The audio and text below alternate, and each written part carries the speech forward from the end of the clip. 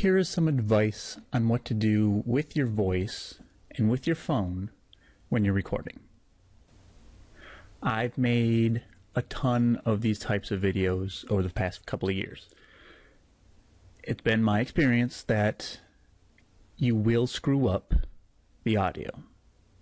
You're going to stumble over your words, you're going to mispronounce things, you're going to stutter a little bit, and it's much, much harder to fix those mistakes later on than it is to fix them right up front.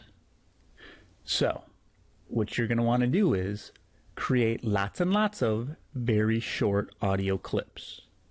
Read your script as normal. I mean, make it sound, more conversation-like than you reading, but just do it a couple of seconds at a time.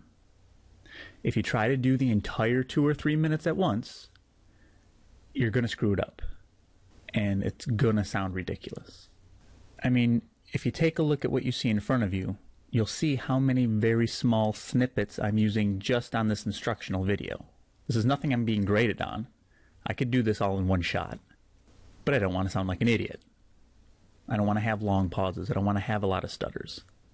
So, what that means for you is there's going to be pauses. There's going to be parts where, especially those of you who are talking about the German side of World War II, you're going to mispronounce like the names of towns and the names of concentration camps and people's names. And when you do that, it's going to sound awful. So the best way to fix that is to do it just a few seconds at a time. And then when you're done with that, just number them.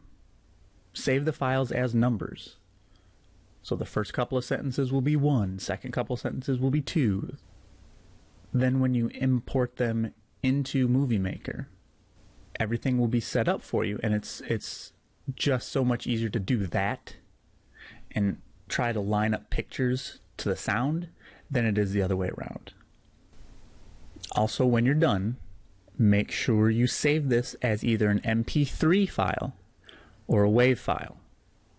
It has to be one of those two, otherwise Movie Maker is not going to be able to do it, and we're going to have to spend a lot of time converting what you've done into a comparable file, and that's going to take a lot longer than just redoing it.